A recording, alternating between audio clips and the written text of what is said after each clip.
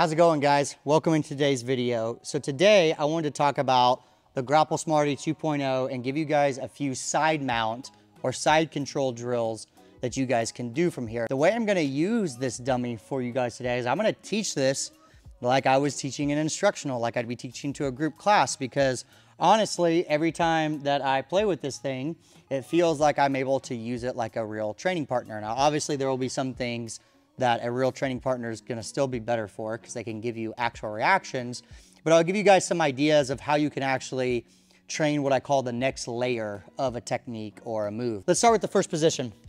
So from this side control position, the first thing that we wanna look at is something known as a knee on belly. So if I'm here in a hip to hip side control, or I'm here on my knees, I can pop up to the knee on belly, right? Here's the good thing. When I'm in this knee on belly position, that this person doesn't complain, doesn't whine, and I can stay here for as long as I want. I can stay in this position. Whenever we're doing this pop-up position, right, the essential detail is making sure that everything happens all in one. So I'm using my hands on the ground, and I'm gonna pop up, and my back leg is gonna shoot in and go across the hip. So as I almost do this push-up, I get onto both of my tippy toes, and I pop up and shoot my knee across, and now we're into this position. The standard way that you could control the knee on belly, because I don't have a gi to hang on to, is the back of the neck, like a collar tie, and then the far side leg and lift. There is something referred to known as what's called a spearing knee on belly, where you actually drive more of your kneecap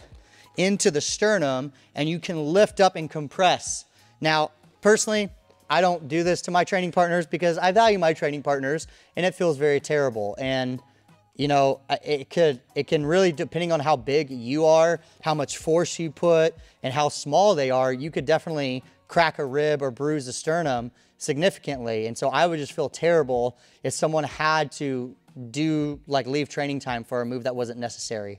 There are plenty of other submissions that you guys can pick from in order to get tap compliance. But if you get one of these dummies, man, you guys can sit here all day and squeeze it and be as manly or hulking as you guys want with that. So you don't have to beat up your little training partners like guys like me. Here into this position, and the way I would return myself down is I would take my hand and I would put it underneath the arm, put my other hand onto the ground or on the shoulder, and then I would shoot my legs back out, and now we're back into a hip to hip. As we're here, I put my hands on the ground. I'll rotate this way. If you guys watch my toes right here and watch my south leg, which means the one closest to his leg, as it goes to pop up, look, it shoots right across the hip right here. And then notice that my toes aren't on the ground and my foot's out here for a post. A common mistake I see students do with this is they'll put the knee on the mat. And there is a time and place to have your chin across the belly and the knee on the mat. It's just when we're doing this drill, it's not a good habit to get into. You can be pushed over here.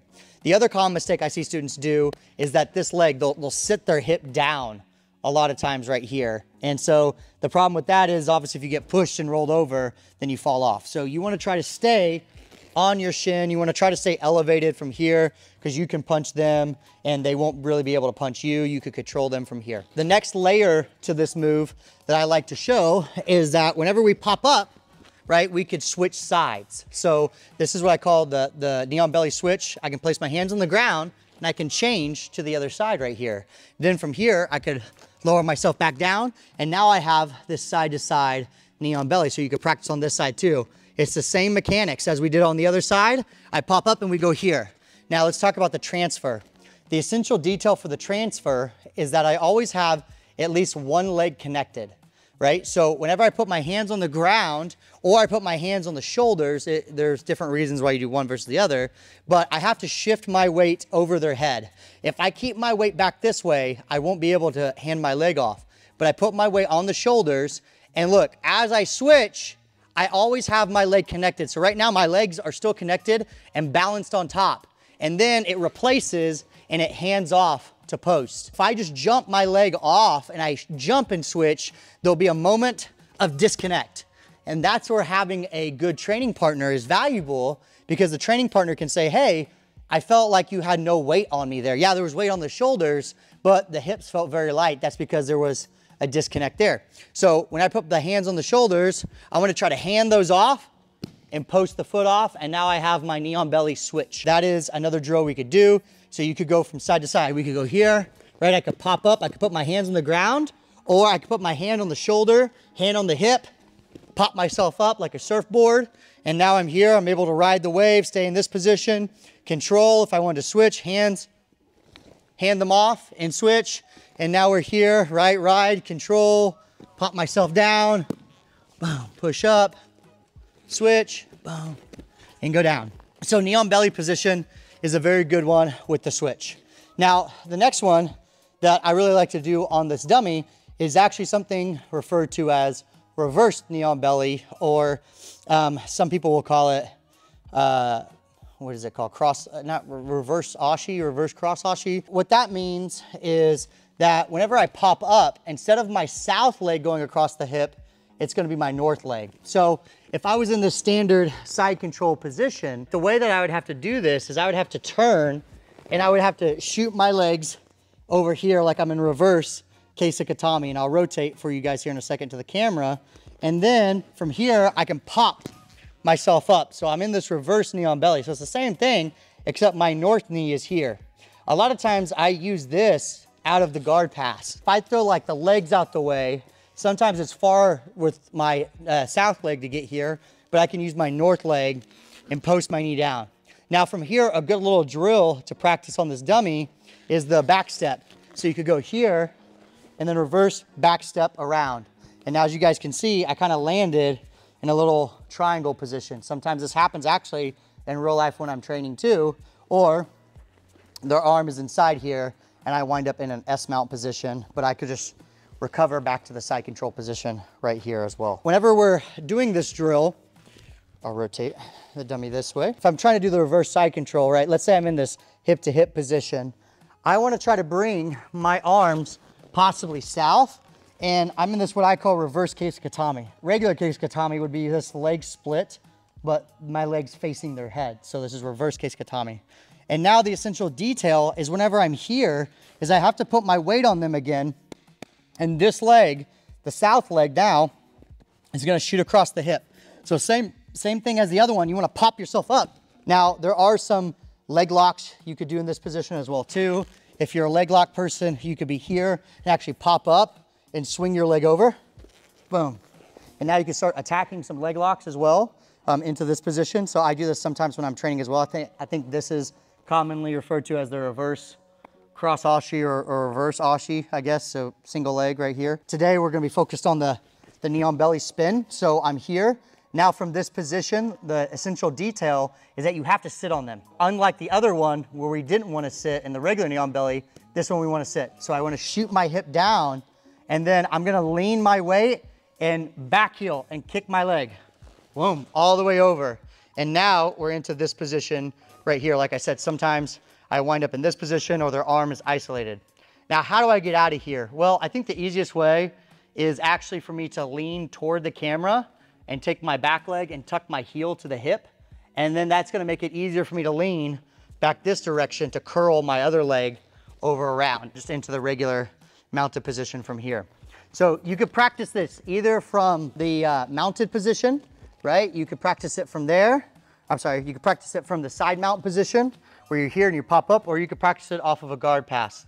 Either one is cool. So that's a reverse knee on belly to a back step, and it's a way to kind of take the mount position. So let me know down in the comments below, is there a position that you would like more information on that could show you some different drills with this dummy, or also share some useful drills that you possibly use your dummy for? That way it can maybe help out somebody else. Those are some two very, very basic drills that I like to teach on this guy because you guys can put all your weight on them. Those are usually terrible moves to train against your training partners. Now, how can we make this more of a follow-up move? One is obviously the knee on belly. A very common reaction from a regular knee on belly is whenever we go here, maybe this person starts to take their hand and starts to push the knee. So this is where training the next level is very cool. What I mean by that is don't just go for the arm lock with the person's arm right here. So I want you guys to talk yourself through the actual mechanics of why you'd be doing this. So that would be their hand goes to the knee because they're trying to push your leg off. So now you take your hand and you pummel underneath their arm, and then now you're gonna stand up and pull them on their side. Boom. And now your foot's gonna go to the armpit, and then you're gonna step your foot all the way down here to the lower back into this position. If they had gi pants, you could hold the gi pants. For no gi, you could cup. And then from here, now you're sitting and you have the nice arm lock position right here. When I'm here in the knee on belly, they go to push the knee. I scoop the arm and we stand up and I pull them on their side. Now my south foot goes into the armpit and then my north leg is gonna step all the way around to the lower back. The most common mistake that I see students do right here is they don't step enough.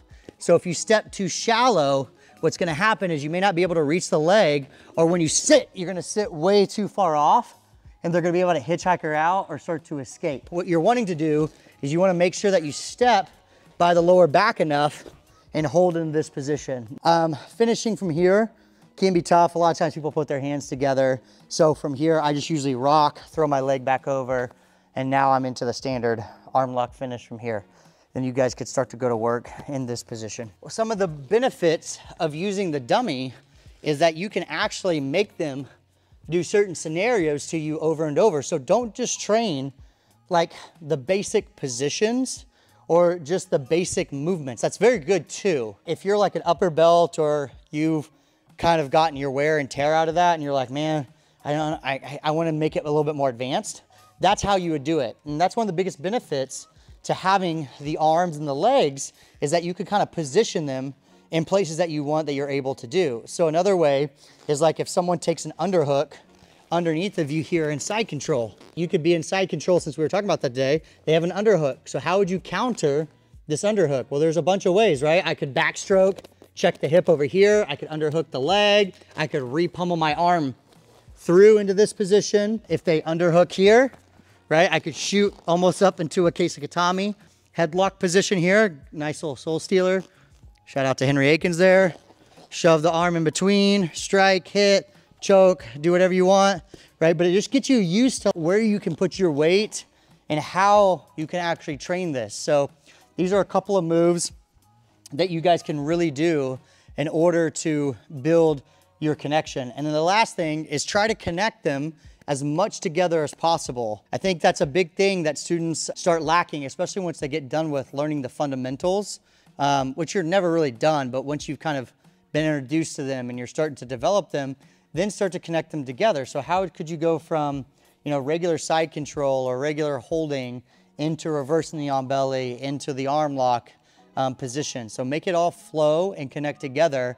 And so I'll leave that up to you guys to try to figure out, because that's part of the journey. Explore, figure it out yourself, because whenever you guys make those discoveries, it means a lot more and it resonates with you a lot more. That's a big reason why this dummy is very valuable, is it allows you to like experiment on someone who's not gonna complain. You can do as much experimentation as you want, and you could possibly make new connections. Or even if it's like a question that you end up finding out, like, oh man, well, I wonder if I put the arm here, then you might be able to ask your coach, like, hey, is this an actual thing that someone could do? Would they be able to do this to me? And then they can kind of troubleshoot with you. So having the dummy is just, I think, a great tool, because it allows for so much different options depending on where you're at in your jiu-jitsu journey. But I also will just sit here and just kind of play with it in general, and it gives me time to look at it and kind of zoom out and kind of see what's going on and try to envision stuff. Being able to see certain things and think about it has a very powerful effect on how you guys progress and how you tend to learn some stuff. So there's a couple different sizes